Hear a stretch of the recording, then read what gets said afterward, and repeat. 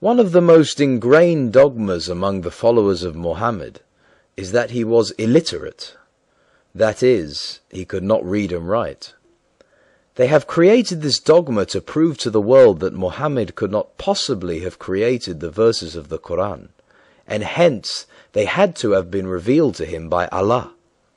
Are these assumptions factual?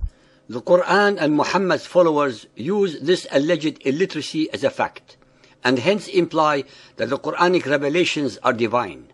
This is of course utterly false and nonsensical, since the greatest legacy of the pagan Arabs was their poetry. Their poets were able to recite excellent odes although they were illiterate. Their poetry did not depend on whether or not they could read and or write. According to the historical records, Muhammad actually plagiarized some very important verses from other poets and put them in his Quran.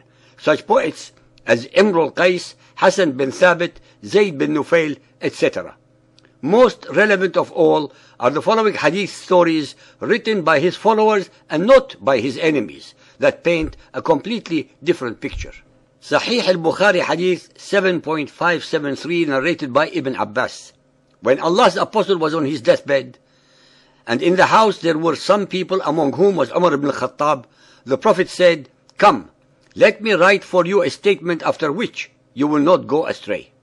Umar said, "The Prophet is seriously ill, and you have the Quran, so the book of Allah is enough for us." The people present in the house differed and quarreled. Some said, "Go near, so that the Prophet may write for you a statement after which you will not go astray." While the others said, as Umar said. When they caused a hue and cry before the Prophet, Allah's apostle said, "Go away," narrated Ubaidullah. Ibn Abbas used to say, it was very unfortunate that Allah's apostle was prevented from writing that statement for them, because of their disagreement and noise. It was Muhammad who demanded a pen and paper for himself to write a statement. The allegedly illiterate Muhammad was able to read and write after all. His followers who were present did not grasp the magnitude or the implications of such a request, since they truly believed that he was illiterate. After all, he was the messenger of Allah, who could not possibly tell a lie. They thought that he was delirious and did not know what he was saying. The fact is that it is exactly when a person is delirious that the truth comes out of him, because one is not in full control of one's faculties, which would otherwise have prohibited him from telling the truth. Muhammad had been deceiving all his followers for almost 23 years, and in this manner he made them believe that he was being inspired by Allah. He had mastered the perfect scam and succeeded and is still succeeding, even as we are speaking today, into having his followers believe all his lies and fabrications in his Quran. Sunan of Abu Dawood Hadith 2993 narrated by Yazid bin Abdullah. We were at Mirbad. A man with dishevelled hair and holding a piece of red skin in his hand came. We said, "You appear to be a Bedouin." He said, "Yes." We said, "Give us this piece of skin in your hand." He then gave it to us and we read it. It contained the text, "From Muhammad, apostle of Allah, to Bani Zuhair ibn Uqaysh. If you bear witness that there is no God but Allah and that Muhammad is the apostle of Allah, offer prayer, pay zakat, pay the fifth from the booty and the portion of the Prophet and his special portion, Safi, you will be under the protection of Allah and his apostle." We then asked, "Who wrote this document for you?" He replied, "The apostle of Allah."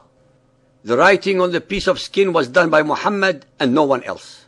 Al-Tirmidhi Hadith 96, narrated by Abdullah bin Amr. Allah's messenger went out and he had in his hand 2 books. He said, "Do you know what these 2 books are?" We said, "Allah's messenger, we do not know, but only that you inform us."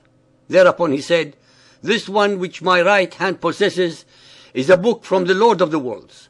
It contains the names of the inmates of paradise and the name of their forefathers and those of their tribes. It is most exhaustive, and nothing will be added to it, nor anything eliminated from it up to eternity."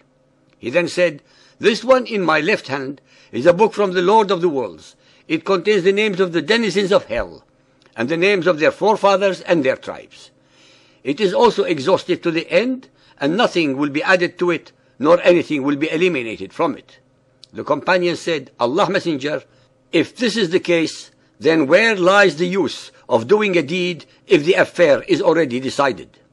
Ladies and gentlemen, the most important item in this story is that it compromises the assertions by his followers that he was illiterate, since the only way possible for Muhammad to have known the extensive contents of the two books so as to differentiate between them was if he could read, especially since they were not revealed to him by either Gabriel or Allah.